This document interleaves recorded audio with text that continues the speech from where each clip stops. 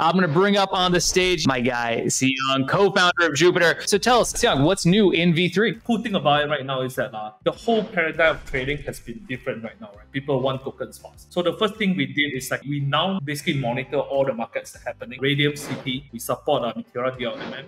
We also support our Orca Whirlpool. So any tokens that appear in these three partners, we will immediately include it into the routing engine.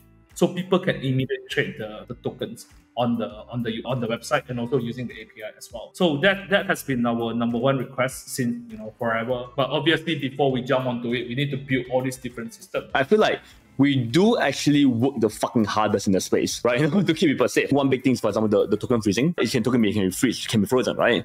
Or unknown tokens, or potentially dubious token. Just to explain this for the audience here, in case you don't know, there is a way to launch a token on Solana where the people can freeze it so that you can't sell it or do anything else with it. I think we will definitely still keep all the warnings in place, but we're kind of want to streamline those things in a way that is less exclusive. The new thing that came out is that even before that, the power of new tokens is that you can only swap with the one particular pool. So if the pool is only let's say a mother with soul, you can only buy mother with soul. That's it. But the rollout today that we just rolled out a couple hours ago is that even the new pool will get routed through all other pools as well. So if a new pool appear, you can immediately trade with all other tokens in the whole routing engine. Siong token appear, you can immediately buy USDC, USDT. So basically any tokens that Jupiter supports. Everything's beta, and try it out. Let us know what you think. But just to put an underlying point on this here, so the Jupiter swap, which has been one of the most used kind of things around for a while, all of a sudden now has basically instant token listing. So anytime a new token is created, it's going to be showing up right there in the routing, so you don't have to go anywhere else, and you get better liquidity because you're able to route through different pools. That's a pretty big deal, I think, from a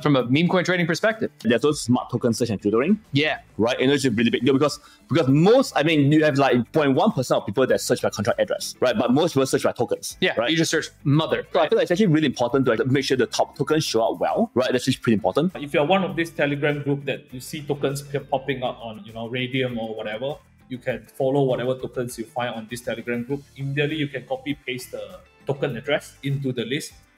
You can immediately find it, and you can immediately trade it with any tokens that you want. And you can see the UI is a lot less obtrusive right now. No more all these crazy pop-ups to block you from trading.